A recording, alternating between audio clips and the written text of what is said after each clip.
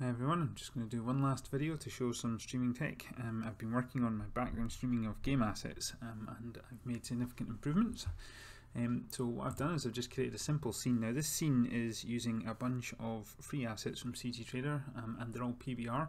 So everything you see here has a diffuse or albedo and a normal and a metallic. So every object has 3 textures.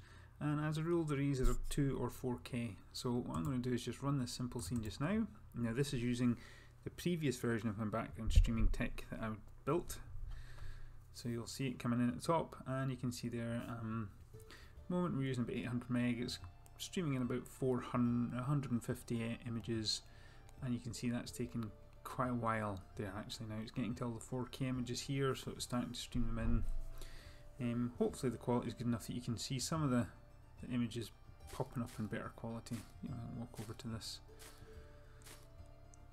chest of drawers here, and once its texture streams in, there we go. You can see its quality getting a bit better there, but it's still taking a very long time to stream all these textures in. It's still got about 50 left to go. It's taking a really long time. Now I've obviously made this scene to be as demanding as I can. I've added particles and lights, and as I say, all the objects have lovely big 4K textures or 2K textures. Slowly but surely getting there. It's just streaming in the last of them. And obviously this is a far more complicated scene than you'd ever try to create with AGK in terms of the assets and textures. So there we go. So all I've done is it's using 3,500. Let's find a couple more to do. 3,612 megabytes. So what I'm going to do is I'm just going to walk far enough away that most of these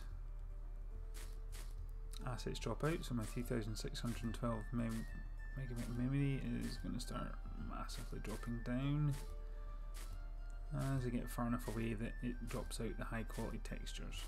So 1,247 megabytes.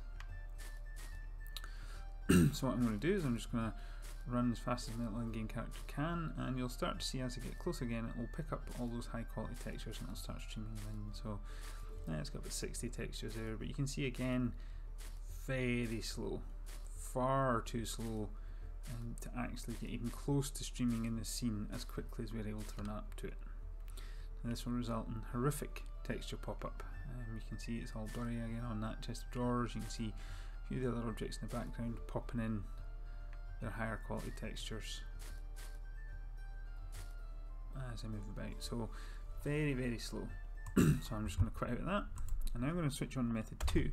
Now this is the one that I've just finished today. This uses a completely different method of loading things in and is much faster with practically no additional performance hit, and there's some tweaking and optimizing I can yet do to this. But I'm going to start the exact same scene. Now what I'll point out is that this optimization is only on objects, it is not on landscape textures. But I think you'll see, if I start the exact same scene, a significant improvement.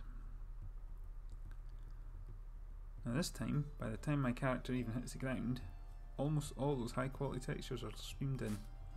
And actually what it's finalizing is just the landscape. And there we have it. That entire scene is now prepared, all 3,600 meg. Just to do an additional test though, I'm going to run away as fast as I can. I'm going to do the same again. I'm going to let all of those textures drop back out of memory. And there we go, it's dropping down. That's me back down to 1.2 gig.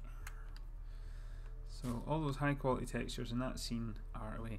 Now remember, the last time I ran up to that as fast as my character could, and it didn't even get close. It still had about 54, 52 images left to stream by the time I got there. So now I'm just going to do the exact same again.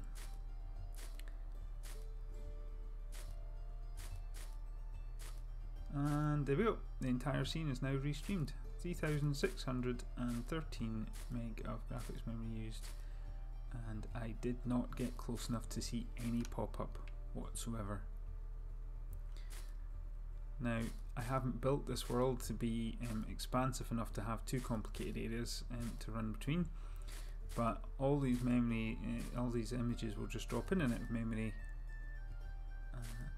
So if there was another more complicated scene here, then those textures would simply stream in as the other ones are dropping out. So you can see there it's dropping down. Turn around and start going back, all those textures come straight in again, and you can see how quickly it fills up 3600 megabytes. So that's it, the final, almost final background image streaming tech, AGK. And again, this is 100% tier 1, this didn't actually even use any C code, this is 100% AGK tier 1.